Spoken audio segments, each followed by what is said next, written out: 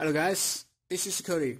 In this video, I'm gonna show you how to use Send to Kindle on your iOS device. Well, while you surfing on the internet and you find a great article but it's super long, so you may want to read it on your Kindle. So you want to use the Send it to Kindle feature. It's available on iOS. So you tap the share button, and from the share sheet, you scroll up. You see this Send to Kindle, and you tap it and confirm. Tap send. Success. Your document has been uploaded and will be delivered to your Kindle shortly. So this article will be available on all your Kindle device or Kindle app. So let's check it. Let's open the Kindle's app. But I get this. What's this? I cannot read it.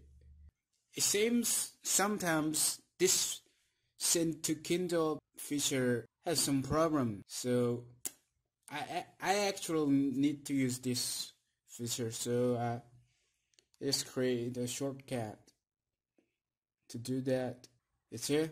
Let me show you how it works. You can just copy the URL.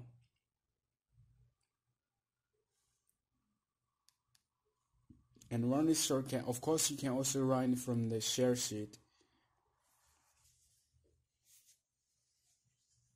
Okay, it opens this document, as you see. This is not PDF, as you know. This will actually read. Let's open the Shortcuts app. I use the Open in action, as you can see here. It actually opens the Kindle app. Open this book in the Kindle app. But if you want to send this to all your Kindle device, you may want to send email. You want to use this action. You add a send email action at the bottom. So you top off this option, and this is the email address that you enter here. 2 email address into the Kindle email address, whatever at kindle.com, something like that. Then you can run this shortcut to send any web page to your Kindle. That's pretty much it. Thank you for watching.